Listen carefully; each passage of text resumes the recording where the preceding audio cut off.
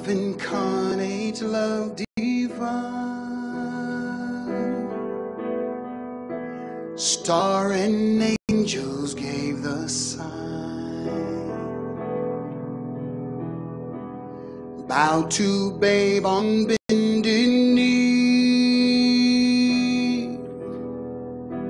the Savior of humanity.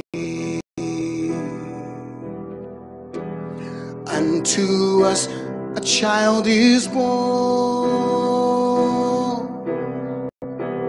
he shall reign forevermore. Noel, Noel, come and see what God has done. Noel,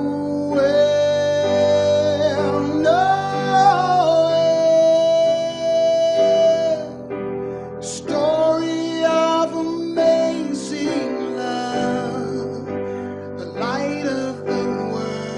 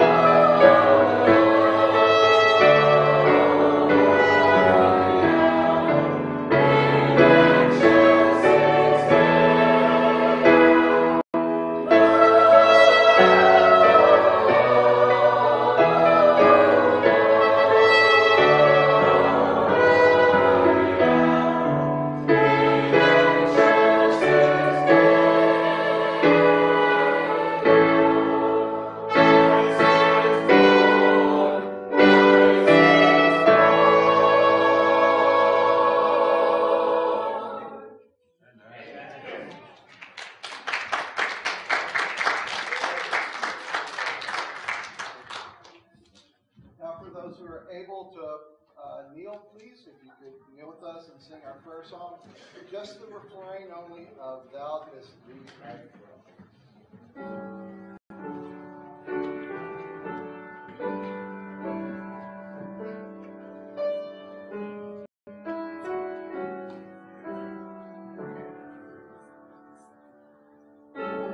Come to my heart, Lord Jesus, there is room in my heart for thee. Lord, we come into your presence joyfully and thankfully. We come into your presence knowing that because this day we come remembering that you are blessed because we remember, that you are helping us to remember. Oh God, we thank you. You came, dear Jesus, we celebrate at this time of year, but you came knowing that there would be complications, that it was complicated in the relationship before, that it was complicated then, and that it's complicated now. We recognize, and for our part in making it complicated, we ask your forgiveness. Because it's very plain to us today, as on many other occasions, that you came in love, that you came to put us together with you in the kingdom of love. And Jesus, we want to stop at this moment and we want to say, we love you. We want to be in your kingdom. We want to be part of your family of love. May we, as we go through this season, remember how we are attached to all humanity, and that you came for all humanity, and that you came not just for the church, you came not just for those who come to church, but you came for everybody. Yes, Lord. Amen. May our actions speak of our relationship with you, that they will know we are Christ followers, the babe in Bethlehem, because of our love. For these and other mercies, for the grace and power that it will take to be your children in the coming year, we thank you, our Lord and our Master and our King. Amen.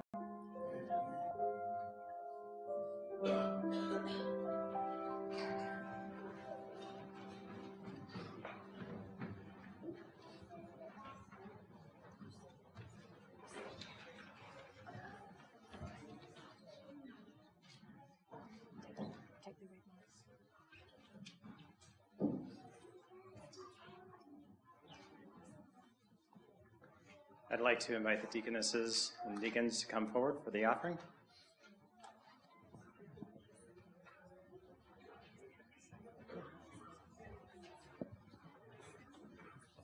Happy Sabbath.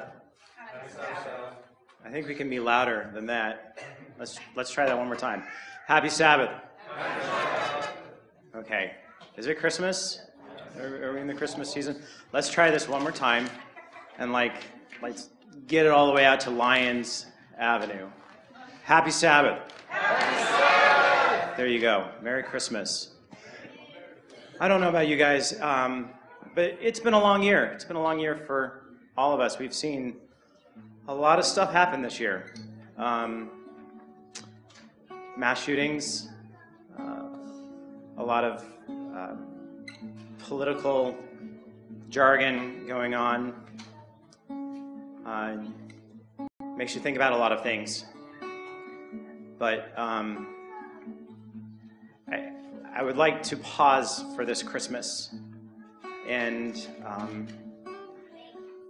think about the people that we should hold closer to us, who we should call, who we should forgive, who we should love again. So, maybe this Christmas Christmas will mean something more. Maybe the sheer love will appear deeper than ever before.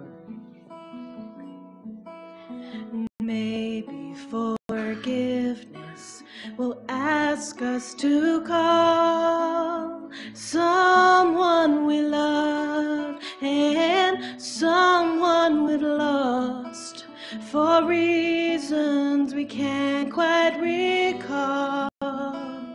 Oh, maybe this Christmas,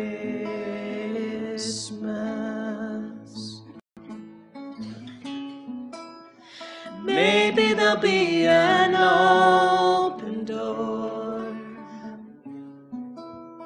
Maybe the star that shined before will shine once more.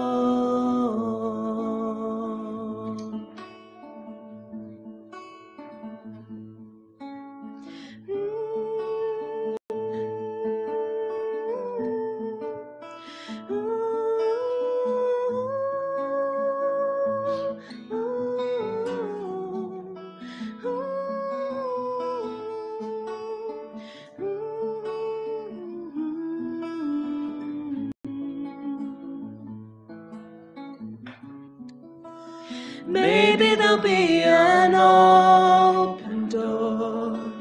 Maybe the star that shined before will shine once more. Maybe forgiveness will ask us to call someone we love and someone we've lost for reasons we can't quite recall. Oh, maybe this Christmas,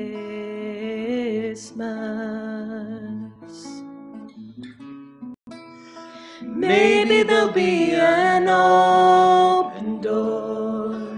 Maybe the star that shined before will shine once more. And maybe this Christmas will find us at last in heaven at peace, prayed for at least for the love we've been shown in the past. Oh, maybe this Christmas,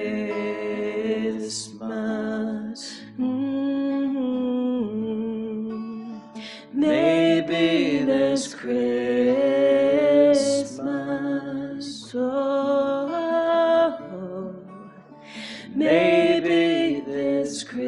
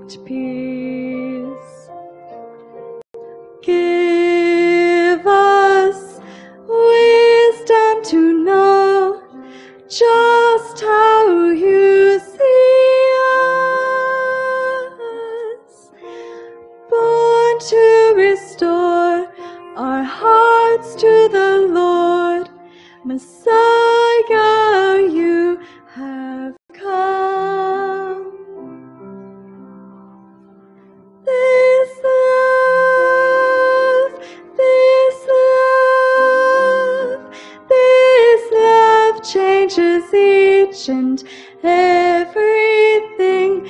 This love, God's love, rejoice, give thanks, and sing.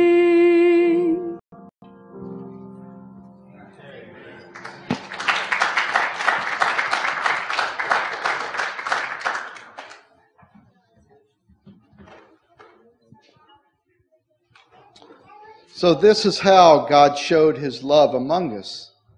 He sent his one and only Son into the world that we might live through him. This is love.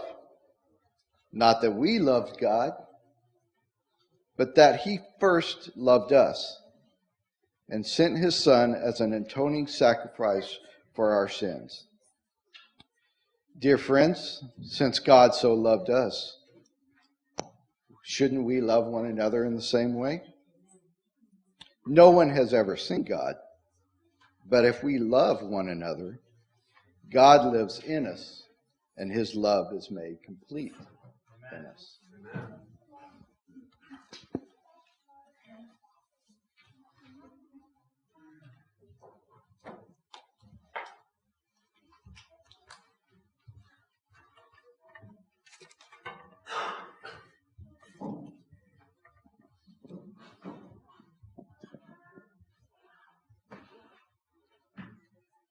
$1.87.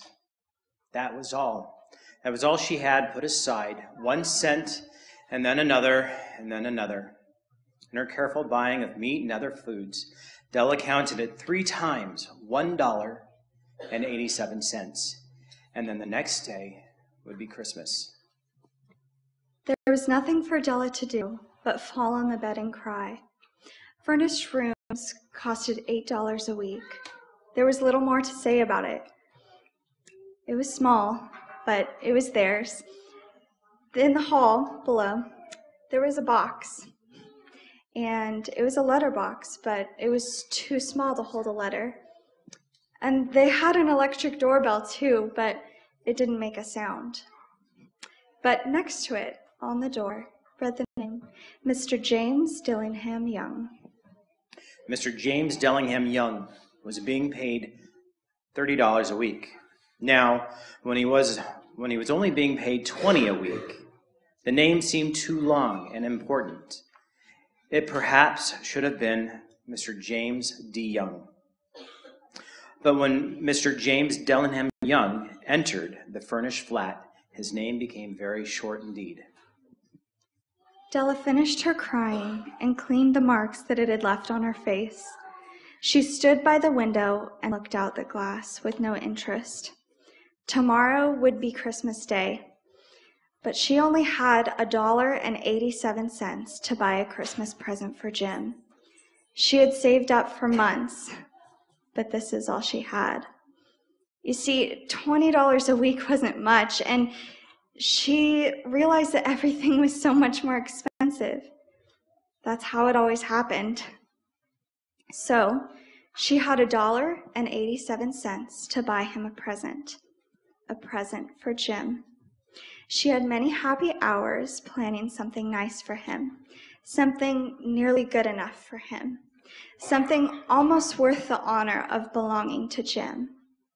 Her eyes were shining brightly, but her face had lost its color. Quickly, she pulled her hair down and let it fall to its complete length. The James Dillingham Youngs were very proud of 2 things which they had owned. One thing was Jim's gold watch. It once had belonged to his father, and long ago it belonged to his father's father. The watch was alone. It was without a chain that would hold it together, and as much as Jim cherished the watch, it was always being misplaced because it had no chain to connect to. The other thing was Della's hair. If a queen had lived in the rooms next to theirs, Della would have washed and dried her hair where the queen would have seen it. Della knew her hair was more beautiful than any queen's jewels and gifts. If a king had lived in the same house with all his riches, Jim would have looked at his watch every time they met. Jim knew that no king had anything so valuable. This Christmas, Jim wanted to buy Dahlia something important, something beautiful, something that she wanted so badly, but never thought to buy herself. Months ago, walking by a window, she had seen a set of beautiful combs with jewels in them, perfect for her hair. She had known that they cost too much for her to buy. She had looked at them, and without the least of hope of ever owning them. So now, Della's beautiful hair fell about her, falling like a shining brown waterfall. It reached below her knee. It almost made itself into a dress for her. And then she put it up on top of her head again, quickly and nervously. Once she stopped for a moment and stood still, while a tear or two ran down her face. She put on her old brown coat and her old brown hat. And with her eyes shining brightly, she ran out the door and down the street. She stopped at a sign that said, Mrs. Sonofre's hair articles of all kinds. And up to the second floor, Della ran, only stopping at the top to catch her breath. Mrs. Sonofre, large, old, cold-eyed, looked at her. Please buy my hair, Della asked. Yeah, I buy hair, said Mrs. Sonofre. Let me take a look at it. Take your hat down and let your hair out. And so the brown waterfall fell. $20, said Mrs. Sonofre. And she lifted it to feel its weight. Please do it quickly, said Della. And oh, the next 2 hours flew. She was going from one shop to the next to try and find the perfect present for Jim. And finally, she had found it. Surely it had been made just for him, for there was no other like it in any other store, and she went to every single store in the city. It was a gold watch chain, very simply made. Its value was in rich and wonderful material. Because it was so plain and simple, you knew that it was very valuable. All good things were like that. It was good enough for the watch. As soon as she saw it, she knew she had to get it for Jim.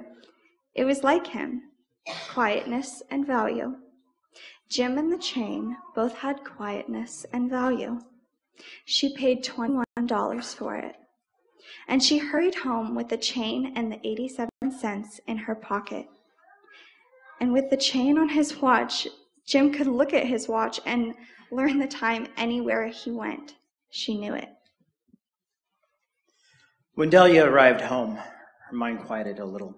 She began to think more reasonably. She started to try to cover the sad marks of what she had done. Love and large-hearted giving, when added together, can leave deep marks. It is never too easy to cover these marks, dear friends. It's never easy. Within 40 minutes, her head looked a little better. With her short hair, she looked wonderful like a schoolboy. She stood for a long time and looked in the mirror. Jim is going to kill me, Della said. But what could I do? What could I do with $1.87? At 7, Jim's dinner was ready for him. Jim was never late. Della held the watch chain in her hand and sat next to the entrance by which he had usually walked in. Then she heard his step in the hall, and her face lost color for a moment. She would always say quiet little prayers to herself.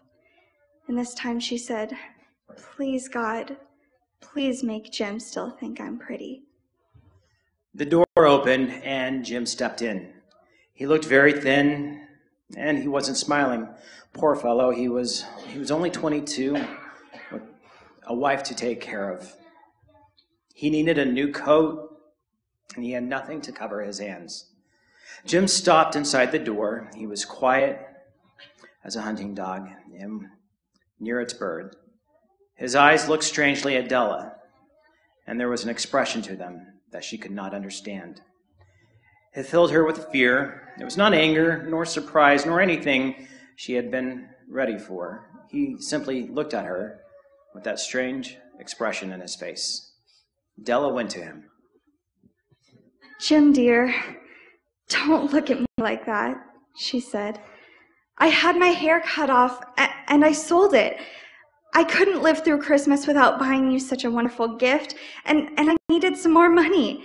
My hair will grow again. You don't care, do you? My hair grows back really fast. Jim, it's Christmas. Let's just be happy. You don't know what a nice and beautiful gift I got you. You've cut off your hair, asked Jim slowly. He seemed to labor and understand what had happened. He seemed not to feel sure he knew. Cut off and sold it, Della said. Do you still like me? I'm still me. I'm still the same without my hair, Jim. Jim looked around the room. You say your hair is gone? Jim, there's no use in looking for it. It's gone. I cut it off and I sold it. It's the night before Christmas. Jim, please be good to me. I sold it for you. Maybe the hairs in my head could be counted, but never the love. My love for you could never be counted. Shall we eat dinner, Jim? Jim put his arm around his Della. For 10 seconds, let us look in another direction. $8 a week or $1 million a year. How different are they? Some may give you an answer, but it will be wrong. The Magi brought valuable gifts, but that was not among them. By meaning will be explained soon. From inside the coat, Jim took something tied in paper and he set it upon the table. I want you to understand me, Dell, he said. Nothing like a haircut could ever make me love you any less. But if you open that, you may know how I felt when I came in.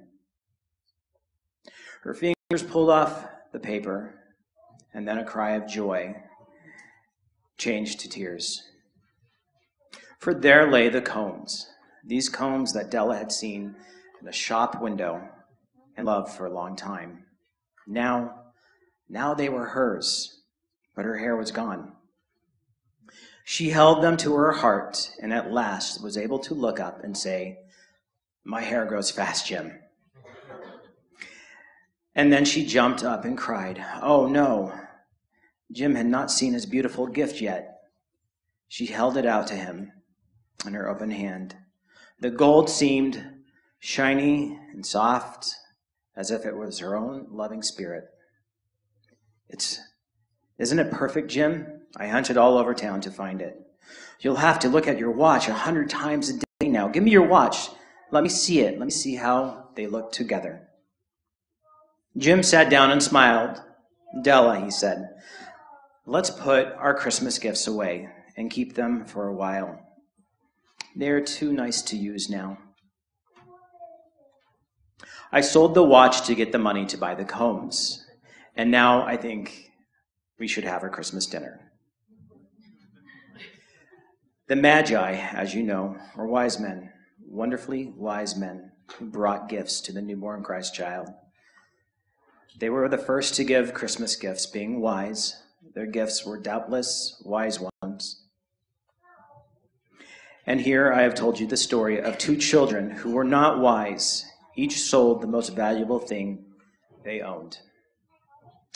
But let me speak the last words to the wise of these days. Of all the gifts, these two were the most wise. Of all who give and receive gifts as much as they are the most wise, everywhere they are the wise ones. They are the Magi.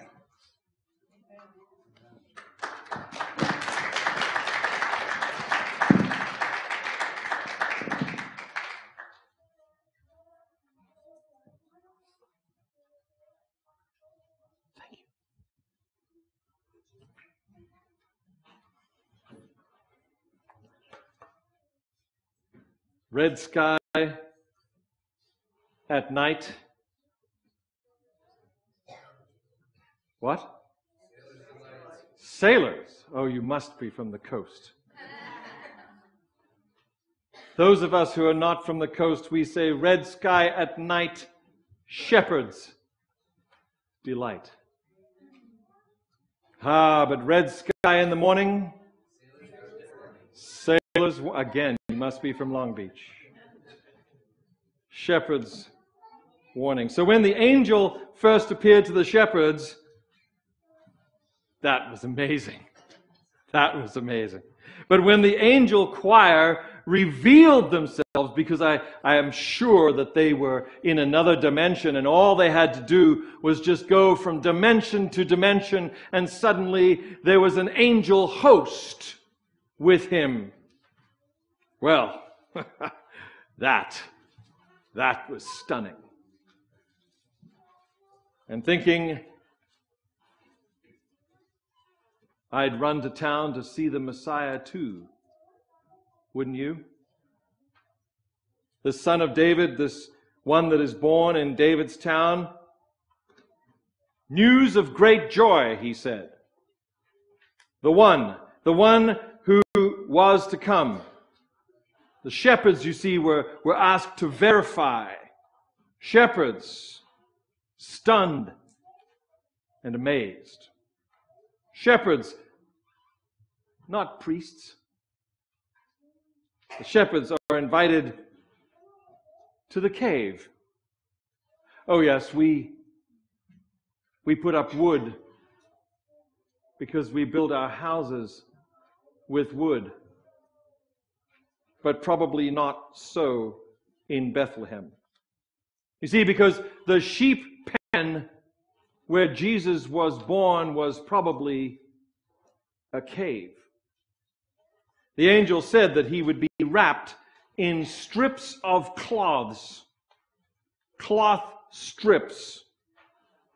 King James calls them swaddling clothes. You could say in North American Indian language, he would be papoosed.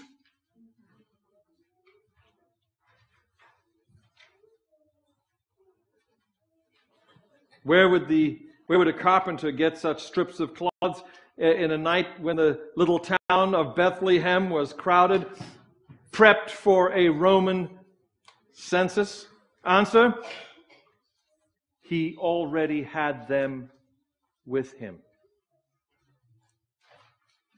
Answer, he had them with him because every good Jewish man who went on a journey took his grave clothes, his grave cloths with him. Standard procedure.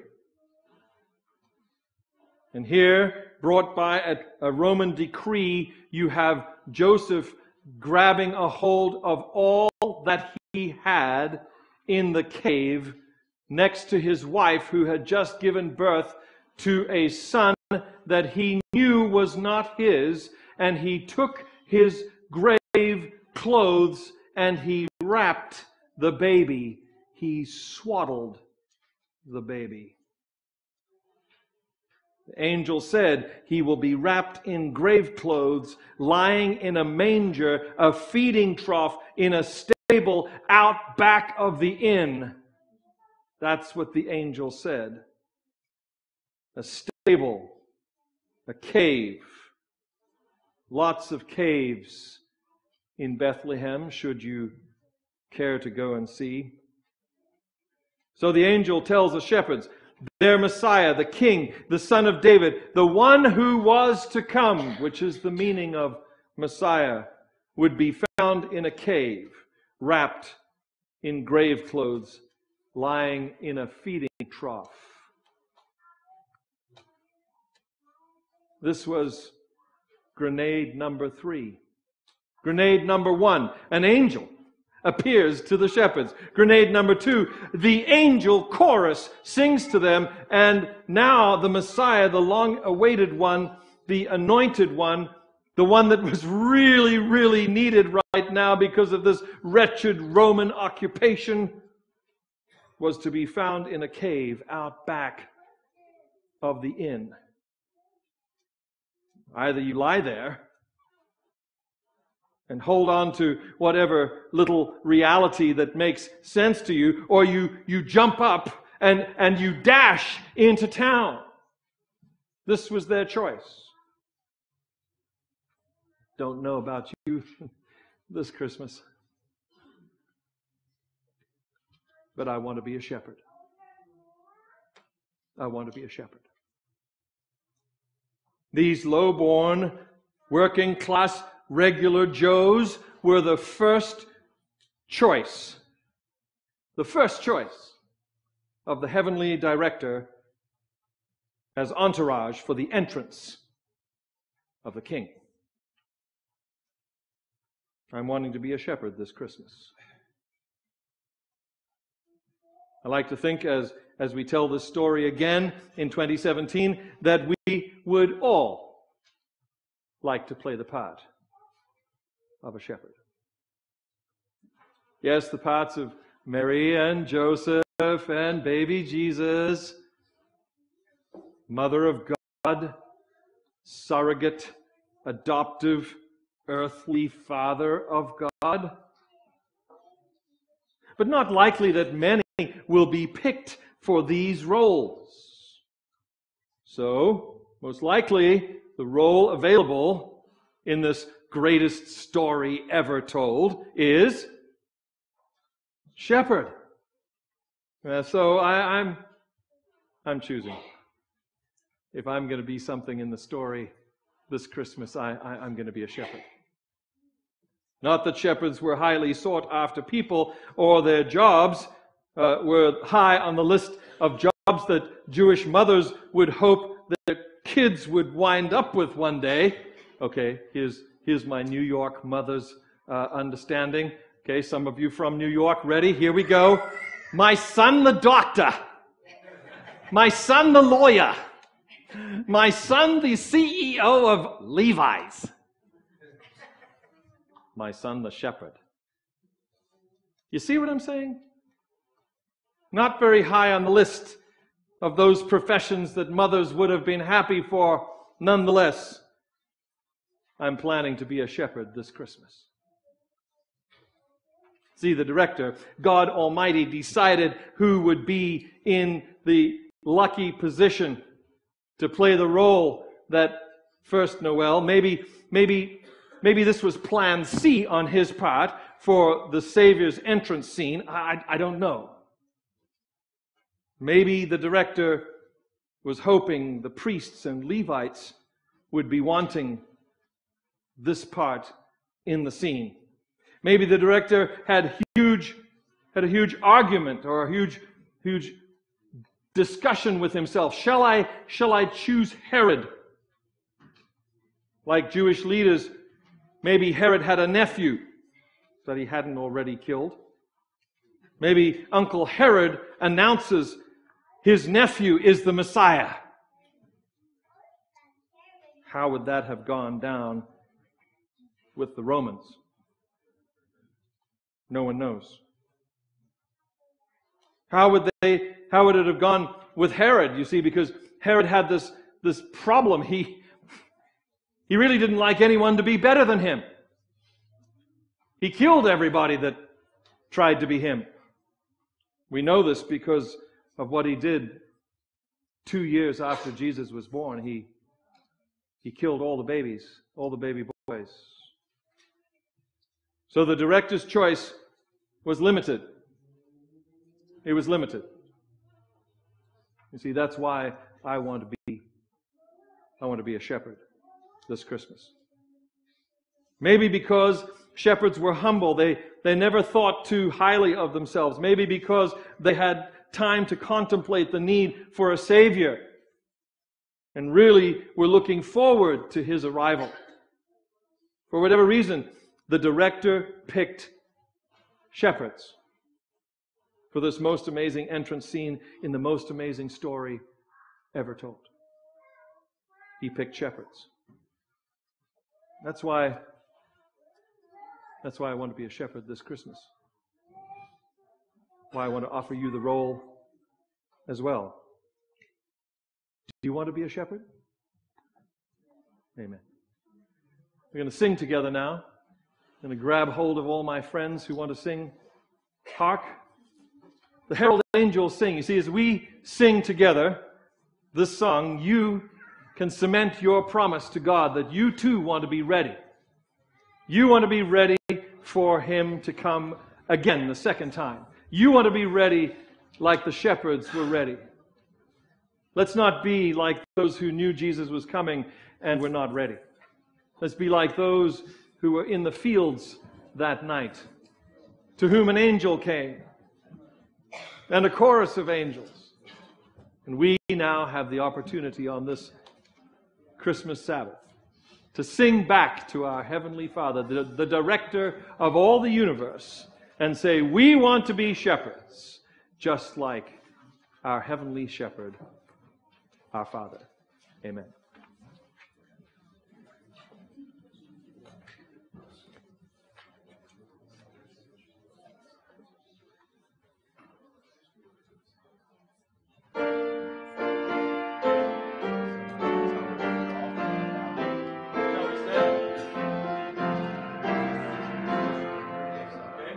Your gifts now.